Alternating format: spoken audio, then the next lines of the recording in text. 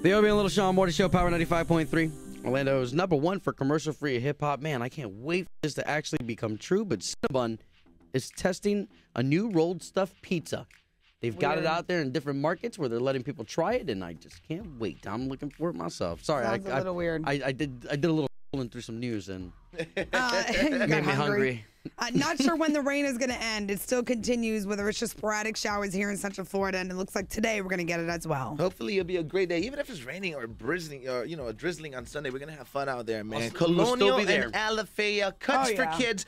250 kids, the first 250 kids to get out there, and it starts at 9 o'clock, all right? 9 a.m., 250 kids to get out there, boys or girls. They have free haircuts, book bags, school supplies, fun and activities. And to tell us more about it, the man making it all possible for the 4th year in a row with the Obi and Little Sean Morning Show, Jacas. Good morning, everybody. Haka, what I like is that for the past couple of years that we've been able to do this, you've been able to turn this into something bigger than just kids getting haircuts. Each time, yeah. Yes. This time it's going to be ridiculous. Give us some of the details. People are going to be able to go out there and not only enjoy the haircuts, kids get, school supplies. First 250 kids get haircuts, school supplies, not to mention other school supplies, barbecue. The difference about this year is that I'm really excited. It's not only going to be a stage, live performance, local talent. Oh, wow. And also, the amazing part about it is not only free haircut, we also going to have a small job fair for the parents. And, of course, thank you to all the barbers, too. They'll be doing all of the haircuts. How many barbers do you have on staff?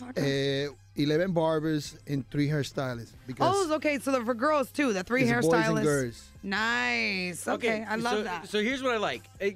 Last year I brought my son. He's a little too young. He just goes to daycare, so he didn't get a haircut. School age. Yeah, school age will get the haircut. But No my daycare son, age. there were still activities for him to do. Home Depot came out, and my son had a chance to build a car. And all the kids were getting stuff for free, whether it was something to eat or just. It was definitely worth it. So put it down on your calendar. Even if you're a Seminole County kid, you still need a haircut or something. It has to be school-age kids. No 2 or 3-year-olds and no 20-year-olds. You know what I'm saying? I'm going to college.